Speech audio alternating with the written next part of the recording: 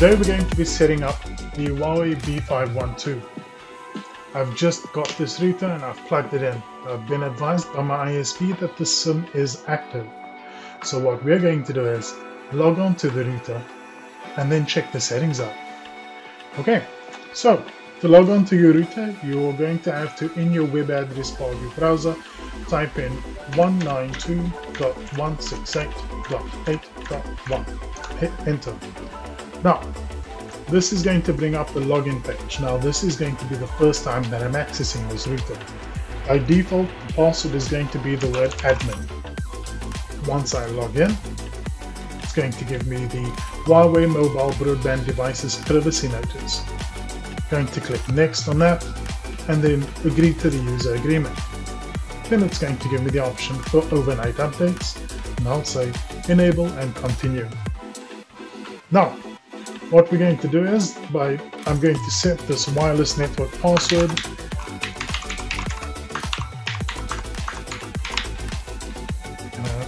Well, that was the wireless network name or SSID, and we're going to set the password as well.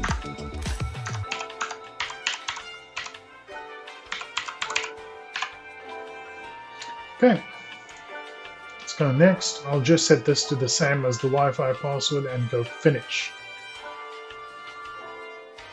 Okay, so now we've got this page over here where we're trying to, or going to have to, set up the connection. So over here we're on the home page, and what we see is the signal that's firstly coming through, and we also see whether or not this router is connecting to the internet or not. Now, by default, it looks like this router actually is. So what we're going to do is I'm going to go to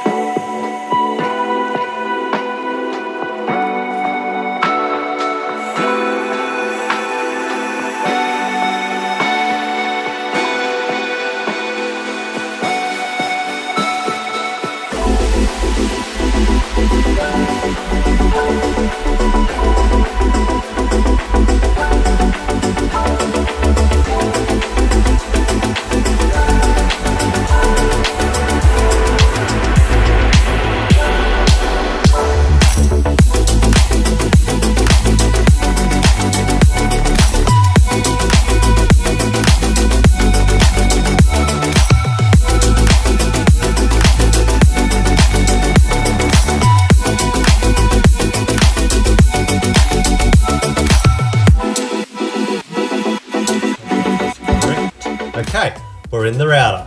So basically from here, what you want to do is navigate over to Advanced. Okay, so from there you want to go over to Router and click on VPN. Now as you see, we do not have VPN enabled, so to enable it, just click on the little tick. Okay, and here you've got quite a little bit of options, so we'll discuss what options you have here. So obviously you've got your connection type. Now you've got two different options depending on what your VPN supports. If you're doing ExpressVPN and IPVanish, it supports the bottom one, which is going to be L2TP VPN client. Then what you're going to want to do is whack in the web address that they provide, which is that one here.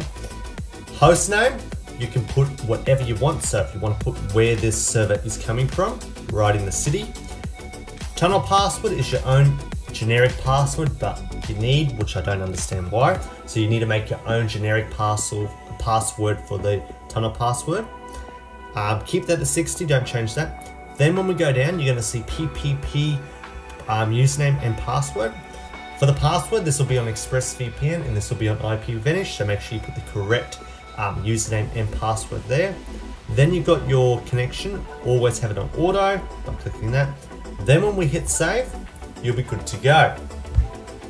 Okay, so we'll just wait for that to enable and then we'll open another thing and just check what the IP is. And it should say we're in Washington or something. Okay, so we've connected all that, that's all gone through. So now let's hit the plus button up the top here. And now we just want to just do a generic Google search on IP, just to check if it actually has worked 100%. So we'll just do IP, click on the first one. And there you go, we're in the United States right there. Oh, we'll do that. And that works 100%. So that way you know the whole thing works and it actually does show Organization ExpressVPN. So let's get out of that. So that's how you do that. Now you can just get out of the settings and basically you're now connected on the encrypted network, and that way your ISP can't track what you're doing. However, if you want to turn that off, you don't want the VPN on, just click the little box. Okay.